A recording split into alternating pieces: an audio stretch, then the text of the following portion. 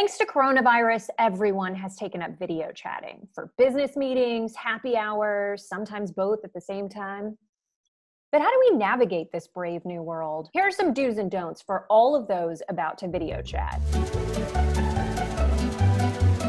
Don't begin a work call by asking age, sex, location. Do make sure the camera is pointed directly at your face. No one wants to look up your disgusting nose. Do remember to smile.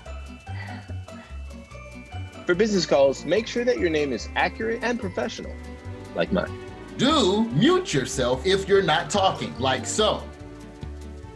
See, now you can't hear me.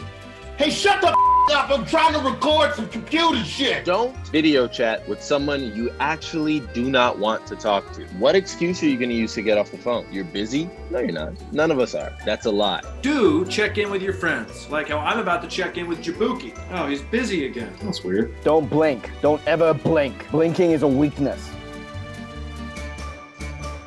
Don't use your adorable dog as a prop to distract your coworkers from the fact that you didn't prepare for the meeting, like at all. Right? Fluffykins? Huh? Who's the fluffiest? Who's the fluffy guy? Do your own makeup. It's okay to look good. Give them fade, cheekbone. Get into it. These lips grow.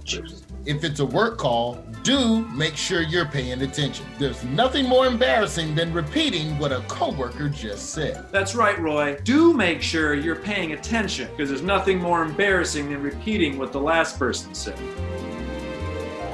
If you absolutely have to use the bathroom, take us in there. We're bored. Don't forget to leave your door unlocked so your kid can wander in and do something viral. Hey, bud, smother yourself in tomato sauce and get over here. Now. Okie dokie, that about does it. But don't forget to exit the call when you're done. Thanks. I'm glad that thing's over.